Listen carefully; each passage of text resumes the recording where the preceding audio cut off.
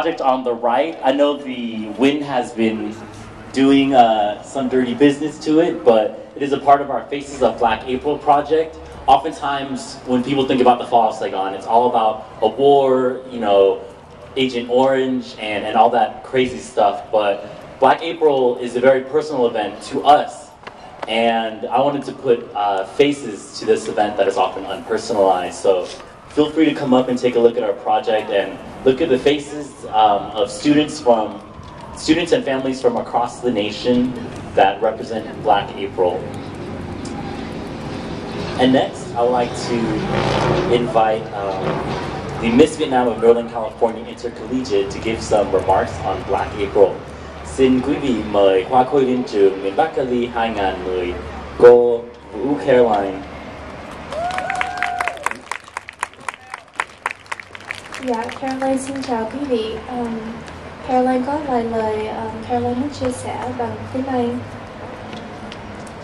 As I was growing up, I often heard the phrase, America is the land of opportunity. Often enough, many individuals take for granted this opportunity with little consideration of the sacrifices a family makes to come here to the United States.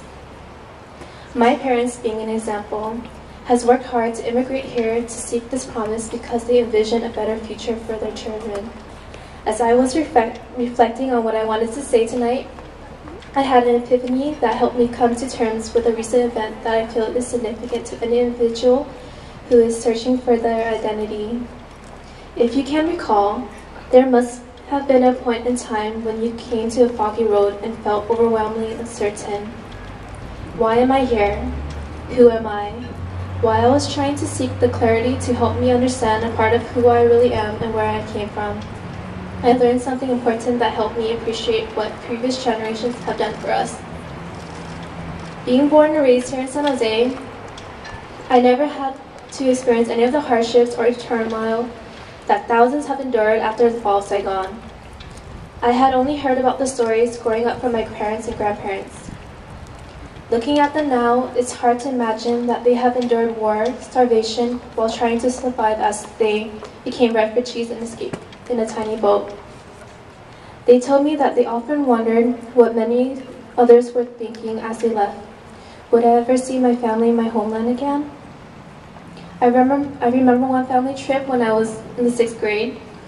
My family headed to Thailand for a family vacation, and when we were almost there, the plane showed a map of Vietnam, and my parents felt their heart ache.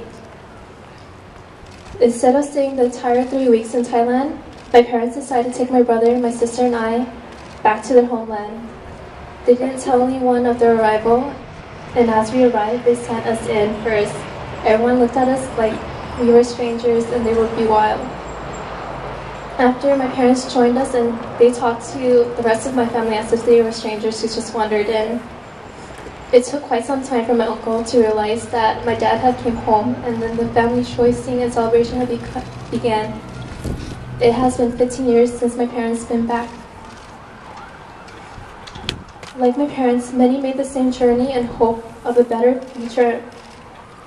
I am truly grateful of the sacrifices that has shaped my background and has helped me become the person I am today.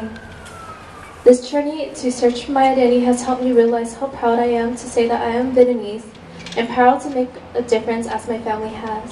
Dạ, em xin cảm ơn.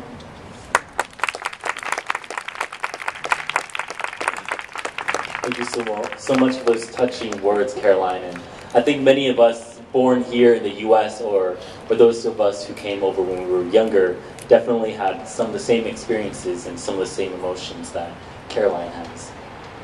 At this moment, I would like to recognize 2 individuals who came here. They are our volunteers from Piedmont Hills High School VSA.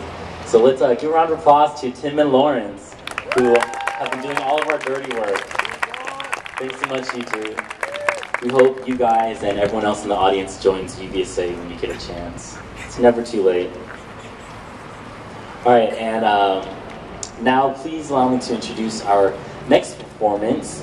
You're going to get to see on the stage 2 of the panelists that we had inside earlier, and they will be giving you a taste of the poetry called Spoken Word. Xin quý vị mời Phong Trần, Miên Yang, Anna Nguyễn và John Việt lên sân khấu.